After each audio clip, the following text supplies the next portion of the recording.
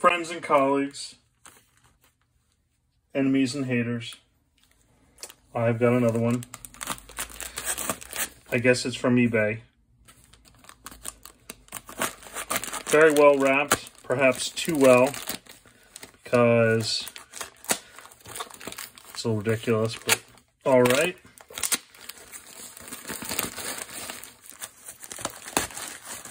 Bit much. Let's see. I don't know what this is. No idea. Got a bunch from eBay. Usual. Have more watches than I know what to do with. Such a difficult problem to have, you know. Lose sleep over it. Ugh. Oh, I think I know what this is. It is a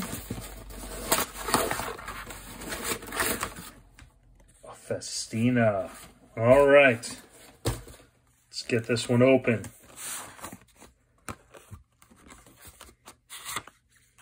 Okay, some manuals. Oh, it's going to be a chronograph. I like that.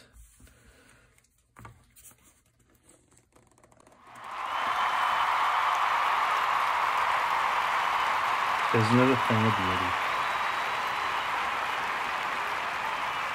All right, let's watch this video. The Festina Corporation was originally founded in 1902 by the Studi family in Switzerland. In 1935, the brand was sold to businessman Willy Burkhard von Wilhelm, whom during World War II moved the company to re-establish itself in Barcelona, Spain. In 1975, George Ullman, an entrepreneur with a significant presence in the Spanish and Italian markets, acquired the firm. The company later changed hands again in 1984 to Miguel Rodriguez from La Línea de la Concepción, acquiring the Festina brand and all of its rights. Currently headquartered in Barcelona, Spain, the brand has remained true to its heritage and exemplifies both quality and value.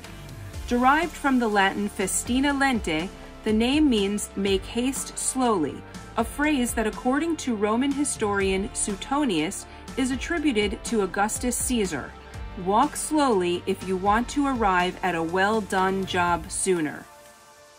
Festina has continued to grow in the past several decades, acquiring numerous additional manufacturers and brands, forming what is now known as the Festina Group.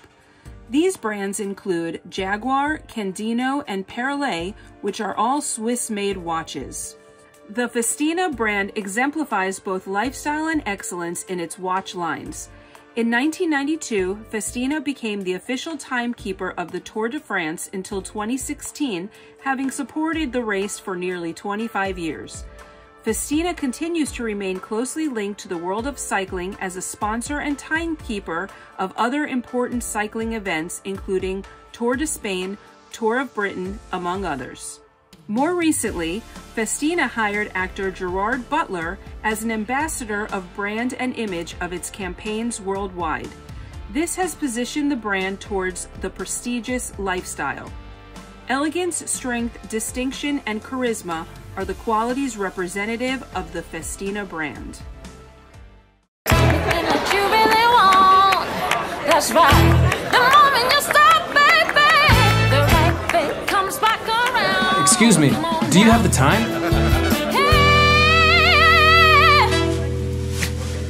Hey, wear a watch. Wear a watch. Wear a watch. जिंदगी में अगर कुछ करना है तो वक्त की इज्जत करना सीखो बेटा। वक्त ही इंसान को सब कुछ देता है। Wear a watch. Wear a watch. Wear a watch. Wear a watch. Why is this young man not wearing a watch? He's not wearing a watch. He's not wearing a watch. He's not wearing a... Okay.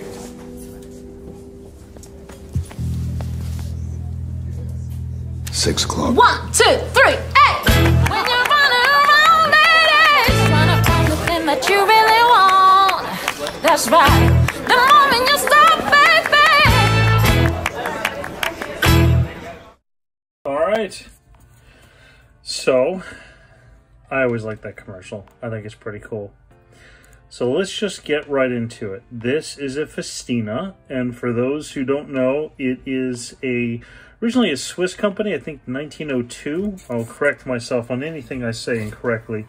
but I believe they were founded in 1902, and it is officially so they call themselves an international company, but really it's a Spanish company. They're from Barcelona, Spain. That is where their headquarters is. I'm a huge fan of this watch brand. There's a lot of affordable and really nice Festina watches. They're probably a little less affordable to me, maybe either from the exchange rate or the shipping. They're not as common in the United States, but I am a huge fan of them, and I definitely like them. Now, this one is a chronograph. And before I get too much into some of the other stuff, I'm just going to talk directly about the movement itself. Now, I don't remember, you're probably wondering why you don't see any hands moving. This particular movement does not have a second hand. The central second, as you see it, is actually the chronograph. And I will go ahead and start it. It's the usual. The top one, you know, as if like it was a stopwatch. The top one is to engage. And you'll see pretty nice indicators. Not perfect, but you know, if I put it at this angle, it looks perfect. On the slash every bit. Actually, that's probably pretty good. So, this particular move does not have a second hand. It is all chronograph. The sub dial at 3 o'clock, at 3 o'clock represents the,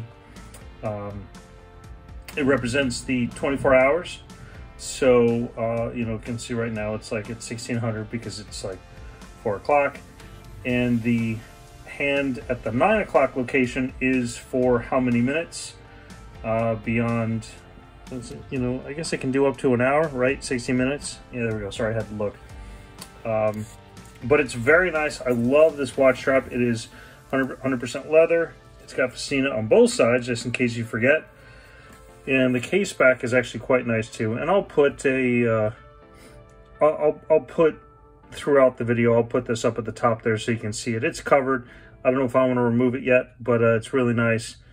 And it's also on the front. Sorry, let me clean that. Oh, yeah, I guess that's how I got it. Let's see. There we go, much better. Nothing on the side, but you know, it doesn't, you don't need it to be too tacky. So yeah, so that's how the movement works. I will put pictures of the movement up here so you can see it.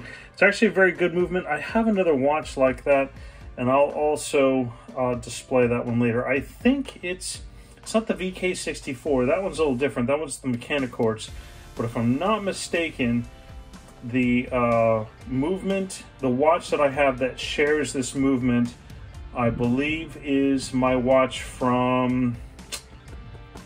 oh, I forget the name, but I'll post a picture of it, and I also have a video, and I will put the link all the way at the top for that.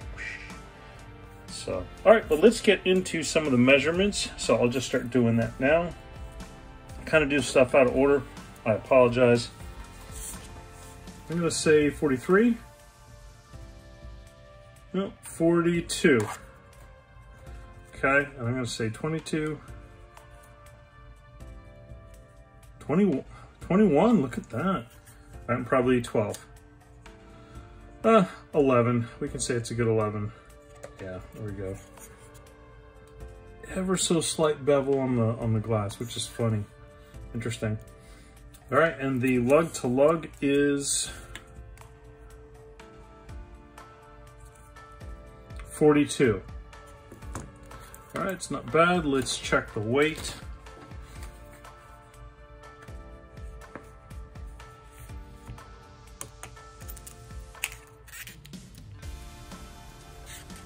Carefully put this like this.